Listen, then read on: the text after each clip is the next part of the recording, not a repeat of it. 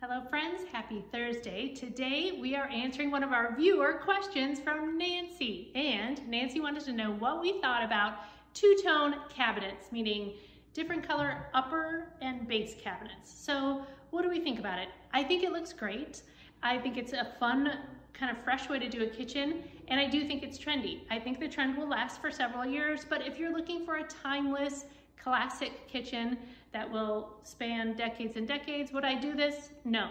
But trends are trends for a reason. They look great and we get excited about them, much like fashion. Unfortunately, remodeling a kitchen costs more than buying a new shirt for the new season. So I think it looks great. I do think it's a trend, and at some point, it might not be so popular anymore.